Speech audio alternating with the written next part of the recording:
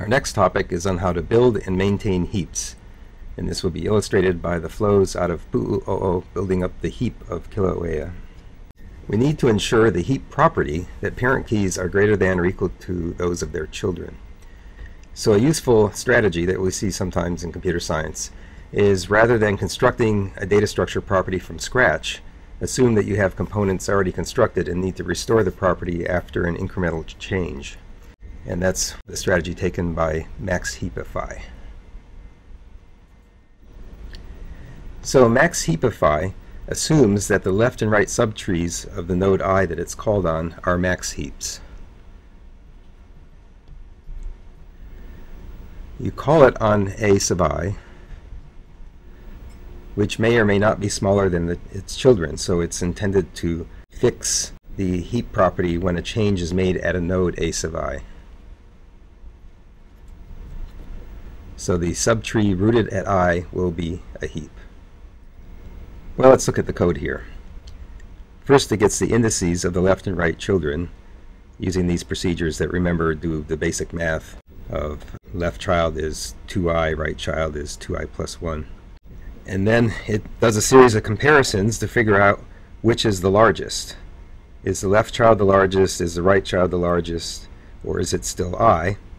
And in the end, if the largest is not I, it will exchange I with its largest child, and then it will recurse Max-Heapify on that child.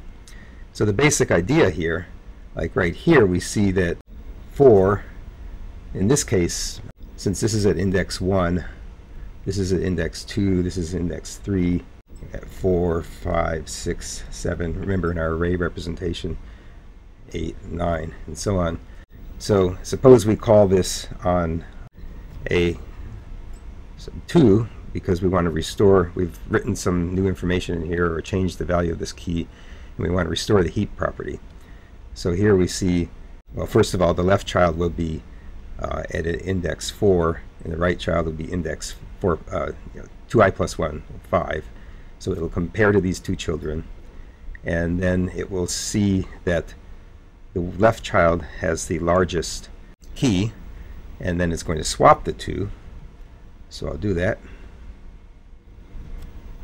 So the basic idea is to percolate something down until it gets to where it belongs in the heap. And of course the same thing is going to happen here. On the recursive call right here, we are now recursing on Max-Heapify of 4, so the second call will be on A of 4, which is now where the key 4 is, and it will look at the left child at index 8 and the right child at index 9, which is 2i plus 1. Figure out which one has larger key, realize that this one is larger, and percolate it down. So we see we now have the heap in the state we want it to be in, but what happens in this next call? It's going to call it with A of 9.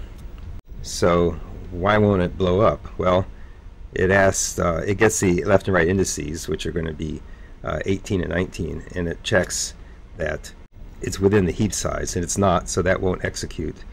This largest is I will execute, so largest will be 9.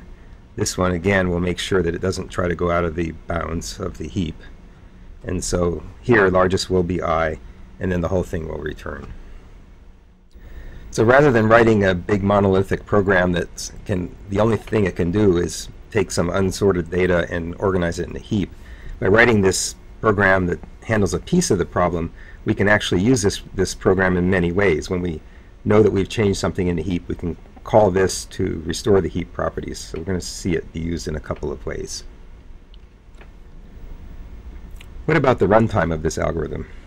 Well, informally it's pretty easy to see. Lines 1 through 9 are a constant amount of work, and the only growth as a function of the size of the data would be the recursive call to Max-Heapify, and we have seen that we're percolating something down a path, potentially from the root to the leaves, so the number of times that can be called is at most log n, because we know the heat is log n high. So we're expecting theta of log n for the worst case, or big O of log n for the general case. We can do this a little bit more formally with the master theorem. The worst case is when the last level of the heap is half full. So you've got the most possible nodes in the left-hand side to have to deal with. And a little bit of reasoning can show that that means that the children's subtrees, in other words, if we're dealing with this node, the subtrees of the two children can have at most 2n over 3 nodes.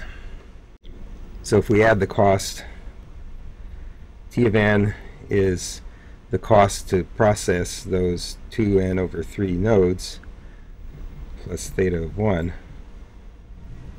So we have A is equal to 1, B is equal to 2/3, F is equal to 1,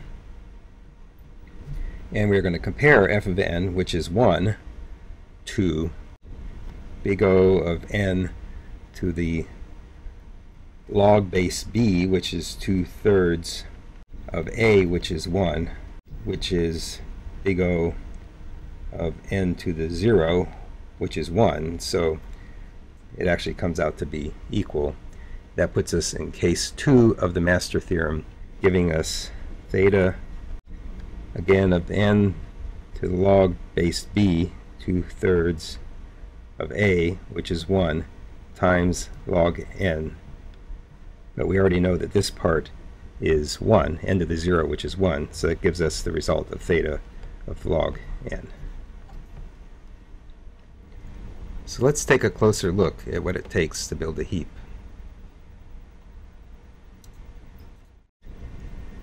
Well, a heap is built by the procedure build Max-Heap, and to illustrate it, suppose we load a bunch of numbers into an array. They're not in any particular order. And we fill the array from left to right. Now, just by virtue of the definition of the array representation of a binary tree, just writing the numbers from left to right into an array already guarantees that we have the property that it can be interpreted as a binary tree like this. The only problem, of course, is that it doesn't satisfy the heap property. There's keys that are the children of nodes with smaller keys. Now, as I said, we're going to use Max-Heapify as a subroutine in accomplishing other useful things. And so here is our first example. Max-Heapify requires that at the node that it's called on, the subtrees below that node already be heaps. Well, how can we guarantee that if we've just loaded these in an arbitrary order? Well, the leaves are already heaps. Each leaf has a key that's greater than the keys of all of its children, because there aren't any children. So we know that we can just assume that these are heaps, because they are, and so we just have to start on the nodes that are of indices lower than the leaves. Now look at what we have here: 7, 8, 14, 9, 10. So we have to start at node number 5. You may recall the previous theorem that the leaves are the nodes indexed by positions n over 2 floor plus 1, n over 2 floor plus 2 up to n. And this, of course, fits the situation here. We have 10 nodes in the array, n over 2, that's 5, plus 1 is 6. The leaves begin at position 6. So that's why the build max heap starts at position A, length divided by 2.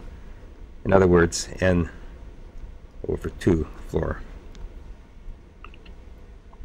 So we can start here and down to 1.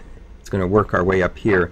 So essentially we're starting here, and then we go to here, here, here, and here, working our way up the tree. So as we work our way up, we know that everything below so far has been turned into a heap. So let's work through this example, and I've put the indices of the items in the tree here so we can see the correspondence. Well, we're going to call this on build max heap of A. A.length is 10. That's going to be the heap size. So now we're going to run I from the floor of A.length over 2, which is 5, down to 1. So we're going to start by looking at this position, which again is the first non-leaf node that we need to check. And we're going to call Max-Heapify. So Max-Heapify would be called on A and this position here, or this one here, and it looks at the children, which are positions 10 and 11, I, 2i, and 2i plus 1. And of course there's nothing at 11. It looks at 10. It says this is in order. The parent is bigger than the child, so it doesn't do anything. So it returns. So now I is going to be set to 4. Okay, the children are at 8 and 9. So here we go, 4, comparing the 8 and 9. Compares to the children, finds that 14 is the larger key. And it's really important that you swap with a larger key, because if you swapped with a smaller key, you can see that if we put 8 up here, then the heap property wouldn't be true on this side of the tree. So we always swap with the larger, so I'm going to go ahead and do that. So 14 goes here, 2 goes here, 14 goes here, 2 goes here. Now importantly, Max-Heapify will then look further down the tree. It's following this 2 down to make sure that it still isn't violating the heap property further down, but there's no children, so it returns. So now we come back and I is decremented to 3. So we look at the node in position 3, which is 3, and we compare it to 2i and 2i plus 1, 6 and 7, 9 and 10, and we find that its child 10 is larger, so we're going to swap those. And in the tree, and again it checks to see if there's any further children, and there aren't, so we can continue. So then Max-Heapify returns, and we decrement I down to 2. Now here things get a little bit more complex. We're going to look at position 2, positions 4 and 5, which are the children, so 2, 4, and 5. 16 is the largest key, so we're going to swap position 2 with position 5. But remember, Max-Heapify is a recursive procedure that continues to work its way down the tree. So it calls itself recursively on position 5, and then looks at the children of that position and finds that the key here at position 5, so the children are 10 and 11, and finds that the key at position 10 is larger, so it's going to swap them. And also in the tree. And here it returns. And then we decrement to the root position, position 1. So we look at positions 2 and 3 of the children. The larger one is 16. So we're going to swap the 4 and the 16. And in the tree. But having moved the key down to the position 2, Max-Heapify needs to recurse on A sub 2. So it looks at position 2 and it compares to 2i and 2i plus 1, positions 4 and 5, and it sees that 14 in position 4 is larger key, so it swaps those. And now again, having moved the key down to position 4, Max-Heapify recurses there and checks positions 8 and 9 to see if everything's in order, and it's not. 8 is the larger key. Okay. And then checking here, there's nothing else to check below, so Max-Heapify returns, and we now exit the for loop, and we are done. So let's take a look. Is this array a heap? Well, the array is what the tree is, 16, 14, 10, 8, 7, 9, 3, 2, 4, 1. Looks like I haven't made any errors.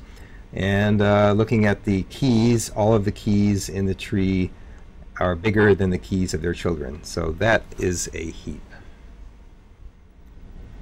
So that concludes our introduction to how to build heaps, and next we will analyze the build Max-Heap algorithm.